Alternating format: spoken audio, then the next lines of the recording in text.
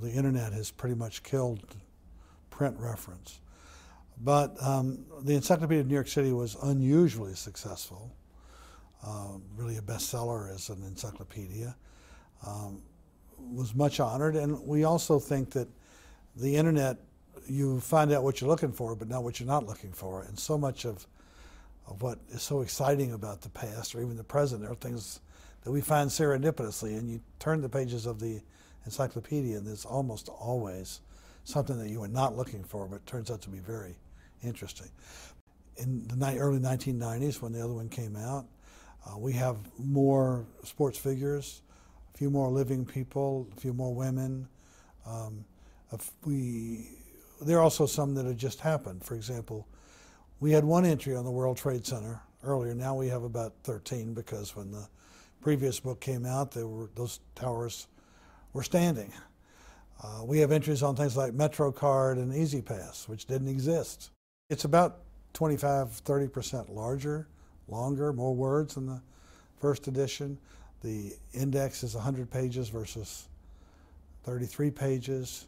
So we really tried to be much more comprehensive in the first edition. If there was an entry on Lou Gehrig, then he wouldn't be indexed at all because there was an index. Whereas now, if under Yankee Stadium or something else, we have more cross-references to the same people and their relationships. We redid the photographs almost completely, 400 new photographs taken especially for this book. We have the fire commissioners of New York, or what were the worst fires in New York history, or who were the Bronx borough presidents. It has more than 5,000 entries. It's more than 2.2 million words. It's the largest book of facts ever written about one city between two covers. We have lists of every newspaper ever published in New York. Well, that would be more than any other city because there's so many, well over 100 ethnic groups. We have lists of every song, written about New York City. That's a lot of the television programs. Mostly a book like this is synthetic. It takes other scholarship and pulls it together and brings it to a more general audience. But this book also has entries that are cutting edge. I mean, there is nowhere else you can find this. I'm thinking of the entry on squares or on armories, for this is new scholarship. Or one thinks of the one on railroads, where it shows all the combination of railroads that used to exist in New York City and how they came together over time.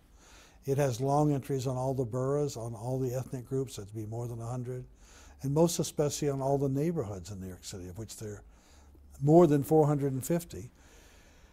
And people in New York City live in neighborhoods, but they have no legal, there's no such thing as a neighborhood if you just want to be legal about it. In other words, they don't exist in the city organizational structure.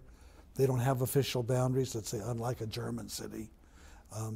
Where is Chinatown? Where is the Lower East Side? What is the meatpacking district? And sometimes these things evolve over time. So the encyclopedia becomes a kind of reference for where are neighborhoods and why are they important and how have they changed and who lives there. This book is a physical manifestation of a particular kind of a love affair. It's got its problems. We didn't say that every event, every encounter was wonderful, but all taken all together. If you can't find anything in New York to interest you, then I'd say you're tired of life.